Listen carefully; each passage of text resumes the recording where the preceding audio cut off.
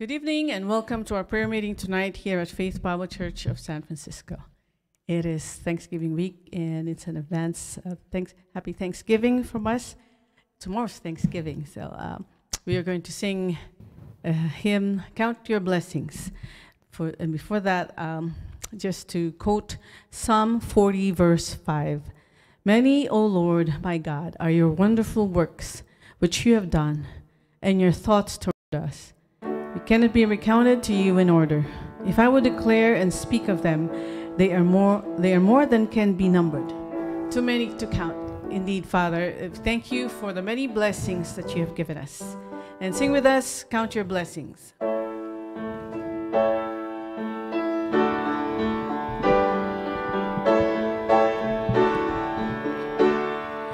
When upon life's billows you are tempest tossed, when you are discouraged thinking all is lost, count your many blessings, name them one by one, and it will surprise you what the Lord hath done.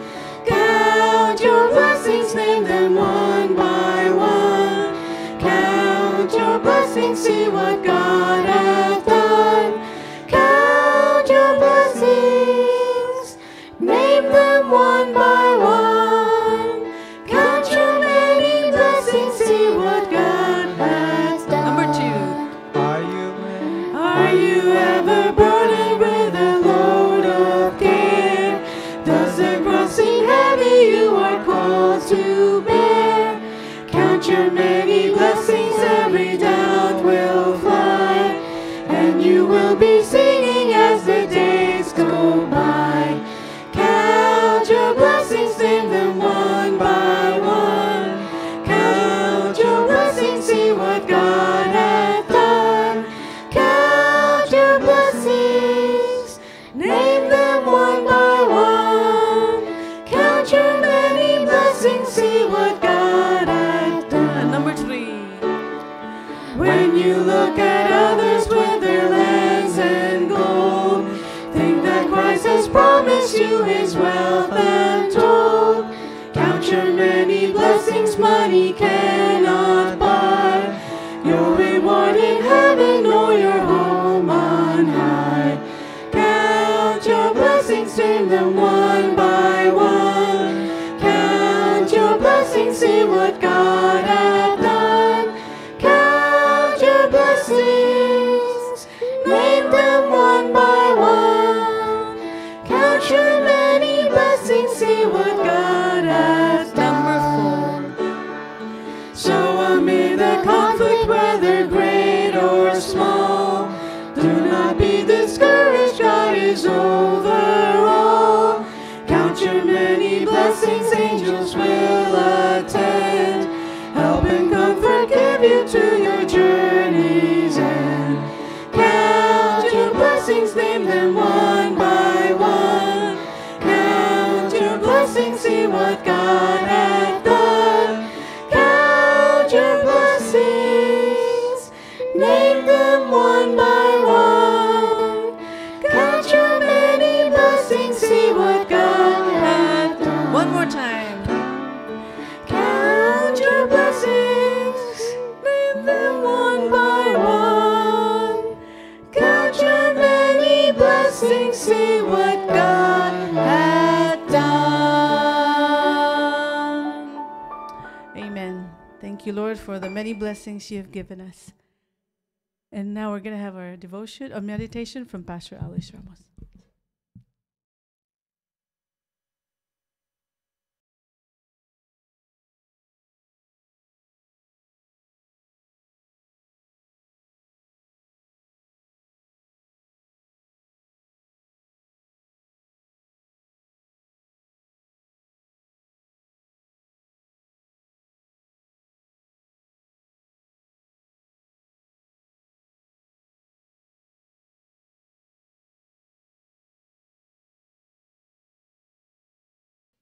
We welcome you to our Wednesday prayer meeting here at Faith Bible Church of San Francisco. And today is Wednesday, November 24th. And so today we'll We're just one day away, actually a few hours away, celebrating our National Day of Thanksgiving here in the United States. So with that said, let's look to God in prayer and ask the Lord to bless our time together. Our Heavenly Father, we once again come before your holy presence, acknowledging that you are the one true God, the God that we worship, the God who gave us your Son, the Lord Jesus Christ, as our Savior and Lord, the one who was nailed on the cross, suffered, bled, and died, buried, and on the third day rose again, so that those of us who have come to faith in him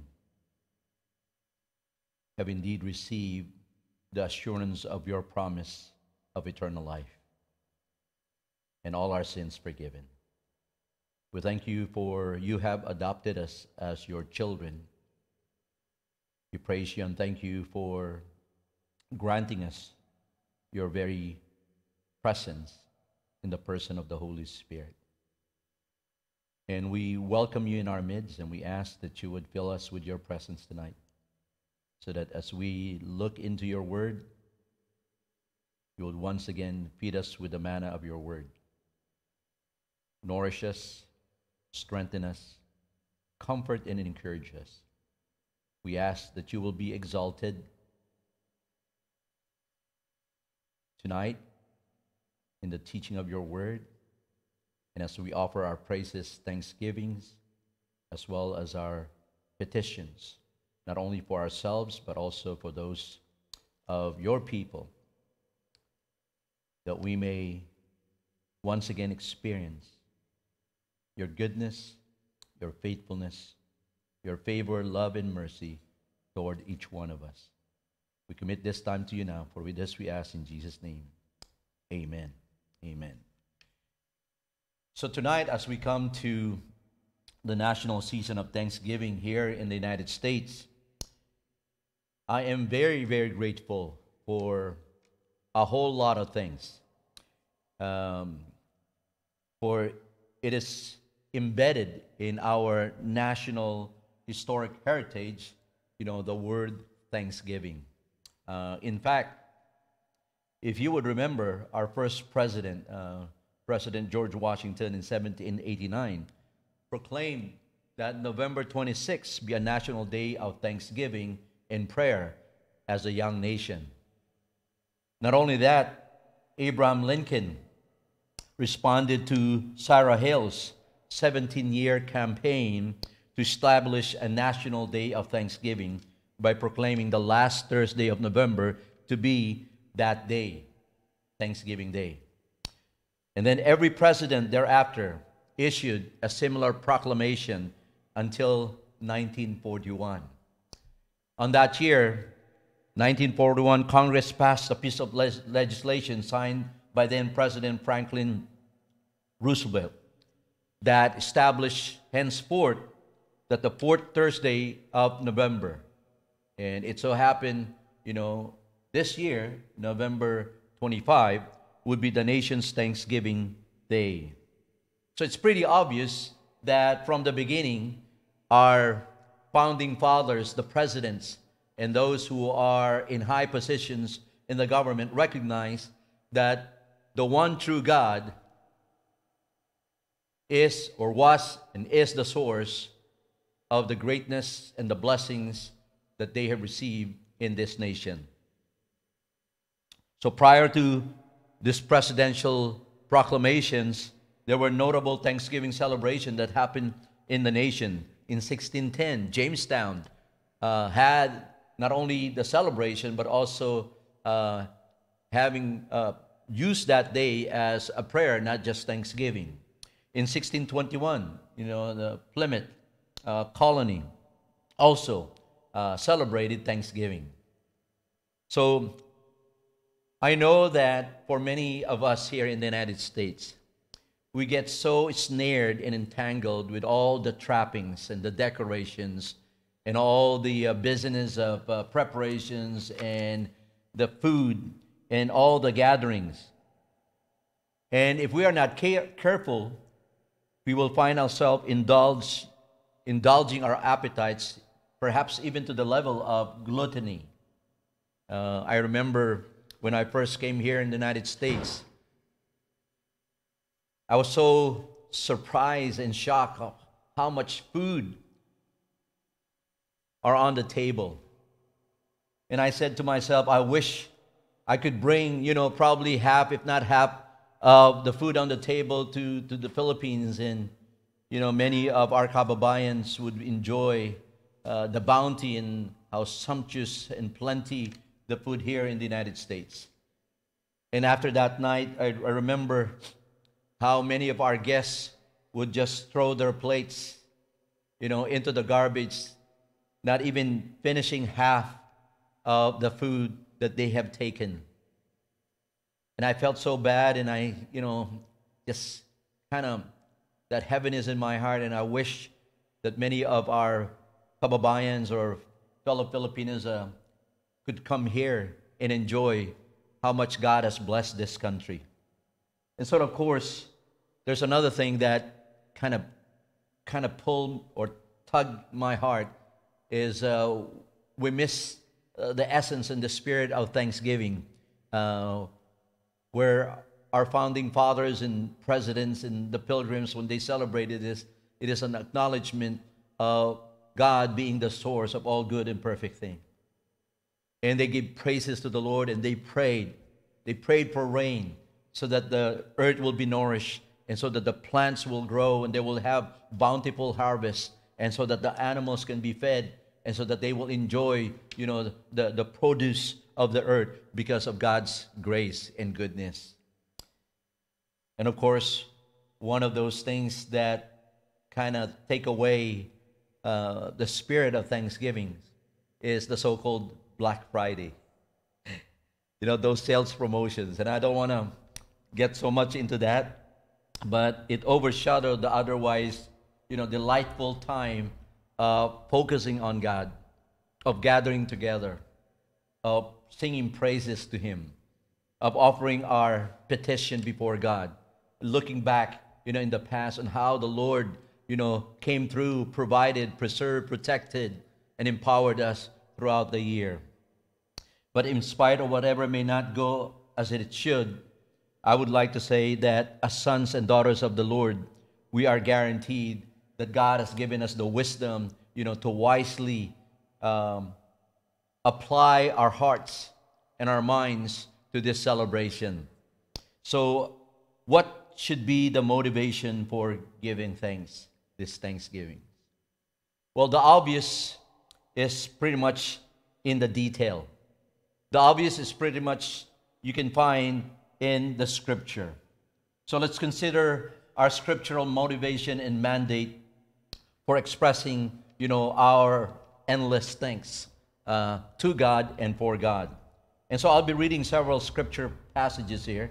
And if we have enough time, I'll go to the details. If not, I'll continue it next Wednesday.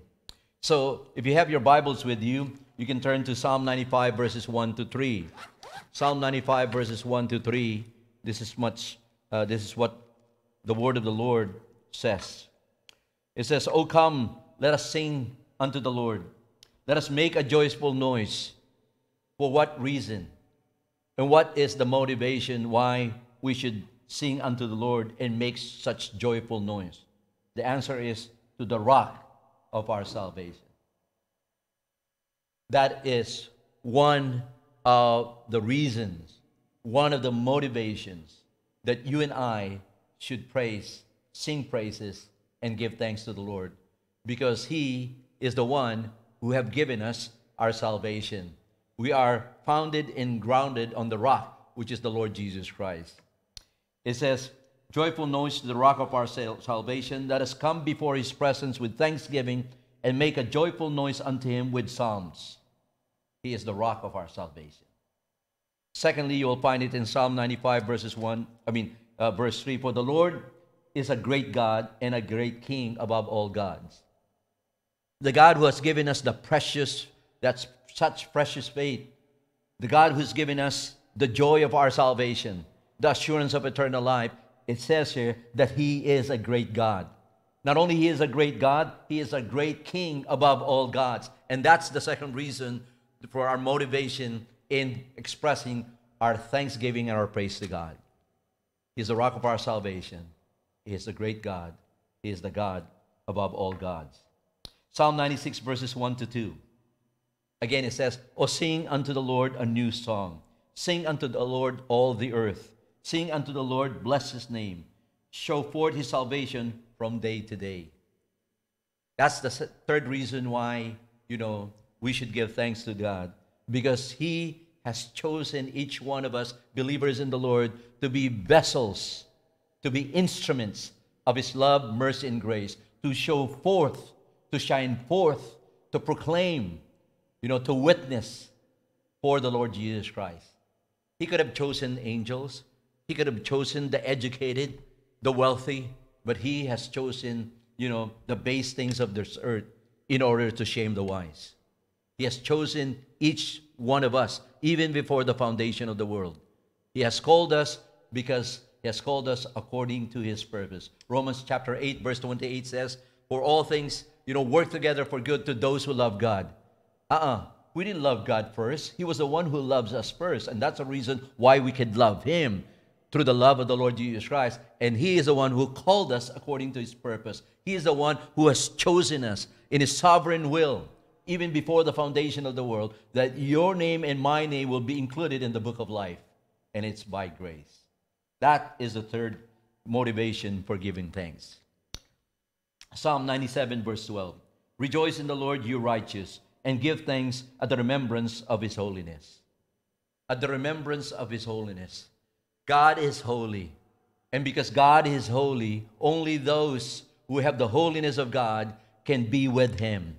It is through the sacrifice of the Lord Jesus Christ, through His death, through His shed blood, through His burial and resurrection, and those who have believed Jesus Christ to be their Savior and Lord has given or been imputed the righteousness or the holiness of God. We have been made holy because of the Lord Jesus Christ. And that's why we are always approved and acceptable to God, because of that holiness imputed upon us. Even though we're sinners in the sight of God, as if we have not sinned. That is the fifth reason for motivation of our thanksgiving. Psalm 98 verses 5 to 6. "Sing unto the Lord with a harp and the voice of a psalm, with trumpets and sound of cornet. Make a joyful noise before the Lord the King." He is not only our Savior, but He is also our Lord. It means if He is Lord and King, then we are His subjects. If He is Lord and King, therefore He owns and rules a kingdom. And in that kingdom that He's talking about is not only here on earth, but it extended in heaven. And that's why in the Lord's Prayer it says, "Thy kingdom come, Thy will be done." May your rule of glory, sovereignty, majesty be here on earth through your children. That the Lord Jesus Christ be the one sitting on the throne of their hearts, be the Lord and ruler, because He is King. That is another reason why we have to thank God. Is He Lord? Is He really King? Or is it the self is the one sitting on the throne of our hearts? In Christ, though He's King and Lord, is the throne. And pride is always against God. Self is always against God. And that's why we need to learn, to humble ourselves before God.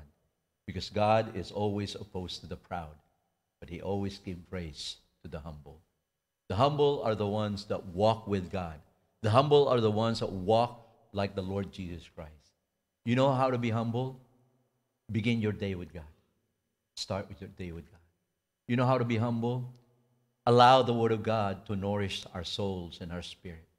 You and I cannot commune with God. You and I cannot praise God, cannot pray God without the Word of God. It goes hand in hand. Read God's Word. Meditate on God's Word. Memorize God's Word. The psalmist says, because he has kept the word of God in his heart, he finds himself not sinning against God.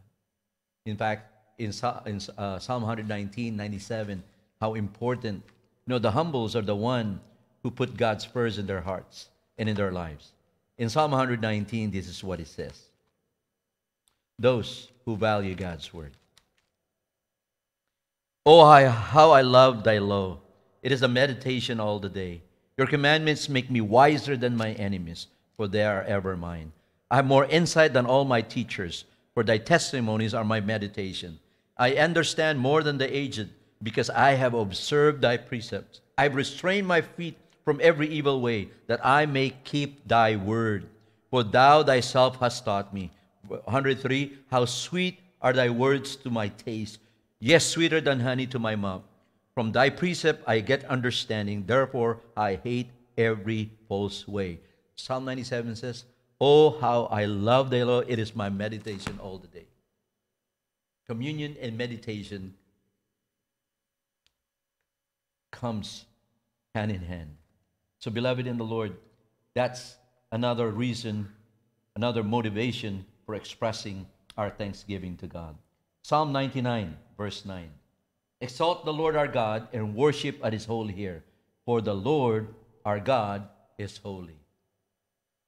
It says, exalt him and worship at his holy hill. The children of Israel would always go up to Jerusalem, where the temple is. They would forsake, they will stop, they would leave anything that are important, anything that are close to their hearts when it comes to worship. And that what they would do is they will climb up the hill to go to the temple and worship God. And as they go up the hill, they already made preparations. See, worship, preparation is key in worshiping God. And so as they climb the steps up to the hill, they're singing praises to the Lord. And by the time they get into the temple, their spirit is ready to worship the Lord. This sanctuary is kind of the hill where we come together and worship. Your secret room is also a place where you meet with the Lord, and other places where you want to be alone with him. Do you enjoy? Do you make preparation coming here at church to worship the Lord? Or do you, with heavy hearts and heavy feet, pulling yourself, just making it to a service and then checking it with a check mark says, just to ease our conscience, I made it to the service? God is not pleased with performance. God is always pleased with sincere and pure worship. Psalm 100 verses 1 to 5. Exalt the Lord our God. Make a joyful noise unto the Lord, all ye lands. Serve the Lord with gladness. Come before his presence with singing. Know ye that the Lord, he is God. It is he that make us, and not we ourselves. We are his people and the sheep of his pasture. Enter into his gate with thanksgiving, and into his courts with praise. Know ye the Lord, he is God. We're given the capacity to know God. We're given the knowledge to know him. Because indeed, he is our Abba Father. It is through the Holy Spirit and the Word of God and the Spirit of the Lord Jesus Christ that enabled us, to see the God, the Father, who has given us mercy and grace. It is in the lens of our spiritual eyes, and it is also in the heart where Christ is.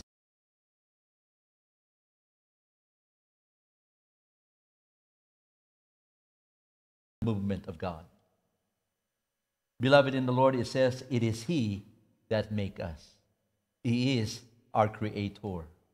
As creator, he knows, he is the architect. He knows the design, of our body, of our life, and of our path.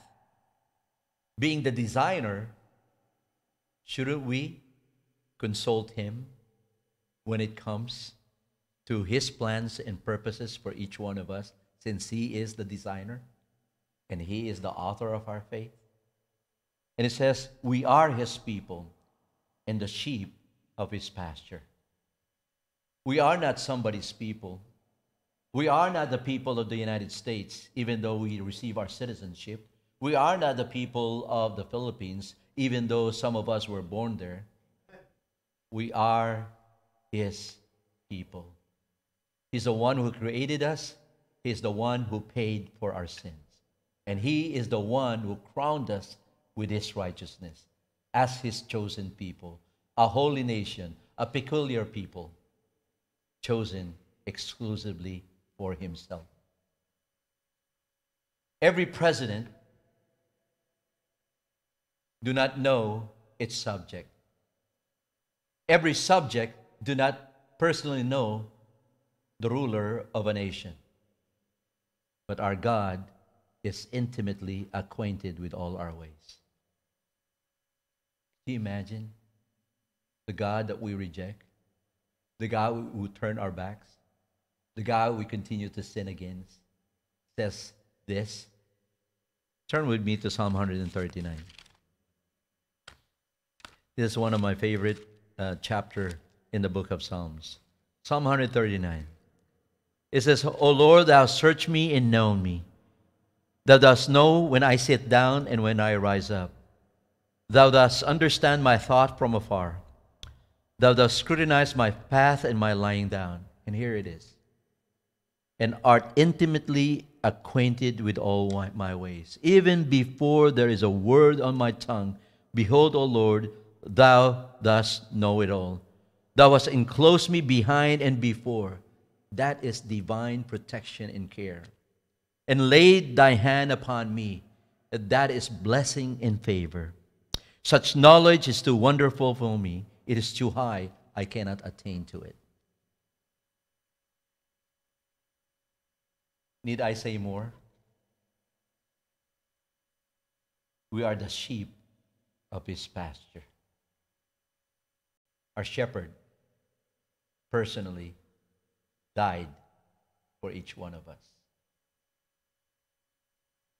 Even our closest friend, even our dearest spouse, even our doting mother and a faithful father, I don't think would truly die to save us. For He alone has the power, the ability, the capability and capacity to take all of our sins and die and paid hell on our behalf. He is the sheep of His pasture. So the time of our National Day of Thanksgiving is just a few hours away. And I believe that the spirit of thanksgiving should be extended all year long. That it should be exercised and practiced every day, not just on a holiday that our founding fathers and presidents and Congress not only proclaimed but also enacted. Psalm 103 verses 1, 2, 21, and 22. This is what it says. Truly, not only is our Creator, indeed He is our Savior and a wonderful Lord. Let us consider this passage. It says, Bless the Lord, O my soul, and all that is within me. Bless His holy name. Bless the Lord, O my soul, and forget not all of His benefits. Bless ye the Lord, all ye hosts, you minister of His that do His pleasure. Bless the Lord, all the works in all places of His dominion. Bless the Lord, O my soul. I am thankful. We should be thankful because the Lord has been good and faithful not only to me, but also to you. And I rejoice because of Him, not just because of the benefits, not just because of the blessings. So from my wife, myself, our kids, to the leaders of this church, and to the greater membership of this church, it is my hope and prayer that you will have a blessed, an enjoyable, and a spiritual celebration of Thanksgiving. I hope and pray that tonight that you would, even a few minutes, ask the Lord to prepare your hearts in celebrating His goodness. And as you wake up tomorrow, I pray that you would turn to the passages that I just read, or perhaps the Lord would lead you, to scripture passages where God is nudging you, or the Spirit is nudging you to exalt Him, to exhort the name of the one who loves us. And I pray that that would be the theme, throughout the day tomorrow, and will carry through the Christmas season as we look forward to the celebration of God's greatest gift, the Lord Jesus Christ. So the Lord bless you tonight. So at this time, we would move into the next portion of our service, and this is when we pray, we give praise for all the blessings and the goodness of God to each one of us, to our families, and to our church and missionaries that we support, and the daughter churches that the Lord has allowed us to plant over the course of many years. It is also a time where we ask and allow our members to participate, to share their praises and thanksgivings, as well as their prayer requests. And then after that, we divide those prayer requests and praise items, and we pray for them individually and as a group. And then, we dismiss our members having experienced, worshiping God through the teaching of His Word, having met with God, in terms of bringing our petitions with Him, along with our thanksgiving and praises. And so, beloved in the Lord, I pray that this has blessed and encouraged you, and that you and I will engage ourselves in petitioning the Lord to answer, not only to listen, but also to answer to our prayers. There's a saying that prayer moves the hand that moves the world. Prayer moves the hand that moves the world. I pray that our prayers would be coming from a pure heart. Just when I spoke about the prayer considerations on Matthew chapter 6, 7 to 8, the four things that God listened to are prayers that coming from pure hearts, prayers that whose focus and concentration is God. Third, a prayer that is sincere. Fourth, the key is preparation when we pray, meaning we give importance to communion with God. So therefore, we prepare our hearts, our spirit and our mind in meeting with the Lord. So this time, let's have your prayer requests, and we'll switch to our Zoom. Thanks. So we'll give our members time to switch to Zoom.